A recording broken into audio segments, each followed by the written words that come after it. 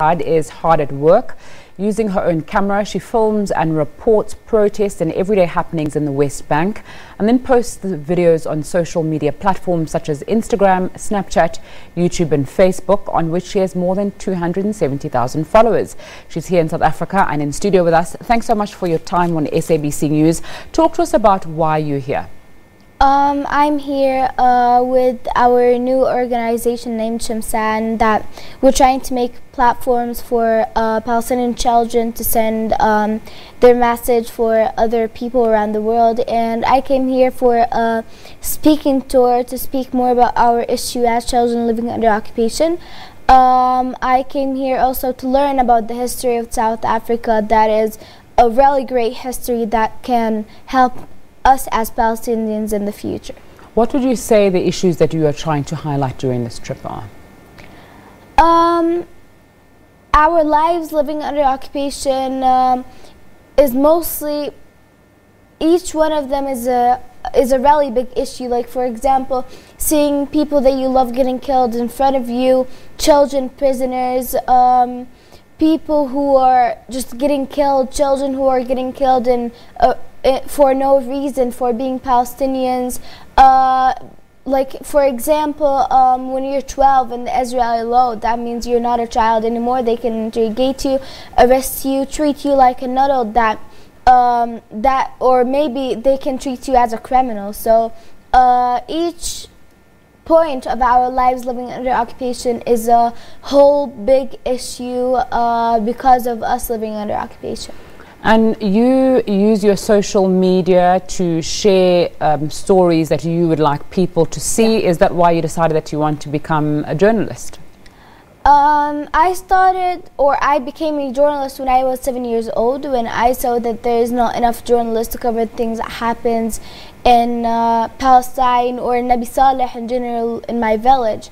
Like when my friend Mustafa had been killed, my uncle Rushdie had been killed, a lot of things started to happen, and the world didn't know about our feelings as children living under occupation.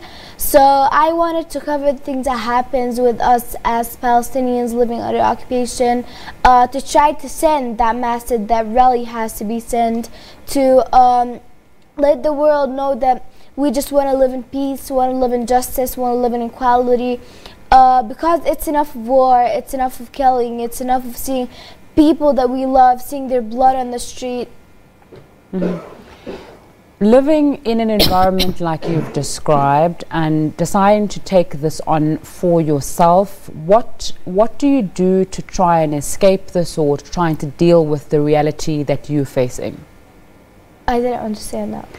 What do you do to try and escape what sounds like an onslaught and living in a place with lots of difficulty? You've mentioned that your family is dying and you almost feel trapped. So what do you do to deal with the circumstances around you? Like, first thing, occupation is occupation, so they can do anything. Dealing with occupation is really super hard, because from raids to attacks to clashes that happens every day, from checkpoints that even when I'm trying to go to my school that is only 25 minutes far from my house, because of those checkpoints I have to go on a way that is 3 hours to go to my school.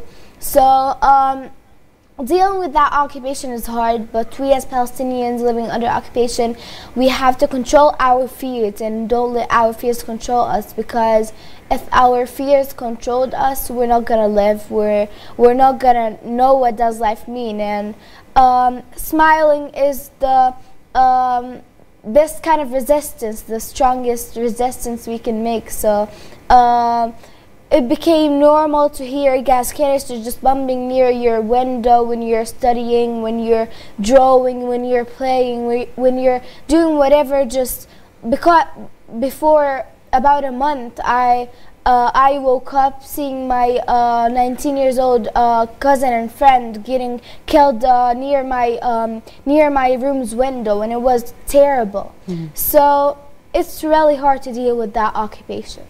Thanks so much for your time on SABC News. JANNA JIHAD joining us there in studio.